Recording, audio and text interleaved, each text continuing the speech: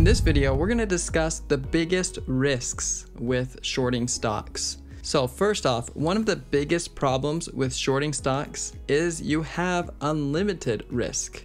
The stock can go however high it wants. So you can potentially have more significant losses even over 100%. Whereas when you buy a stock, the stock can only go to zero. So you can only lose 100% of what you put in. Let's go back to the toy example.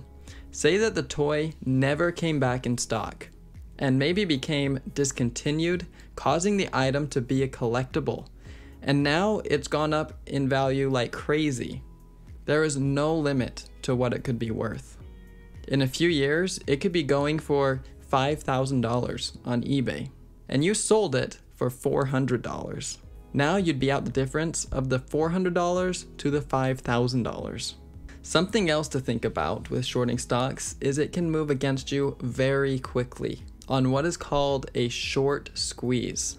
This is when the short traders' trade is going against them. So they are short, but the stock is still going up in value. Now, shorts know that they have unlimited risk potential.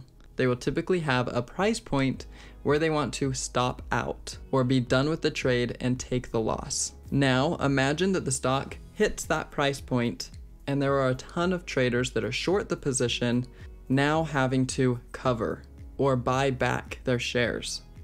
So now you have the traders that think the stock is going up buying the stock, and you have the traders that think the stock is going down buying the stock. Because it is going up too fast for them, they can't hold on to their position. This squeezes them out of their position and causes a huge move to the upside. Some traders focus heavily on finding stocks that are having a short squeeze move. This will typically happen with the smaller cap stocks that have a lower float. But of course, it can happen with the mid and the large caps as well.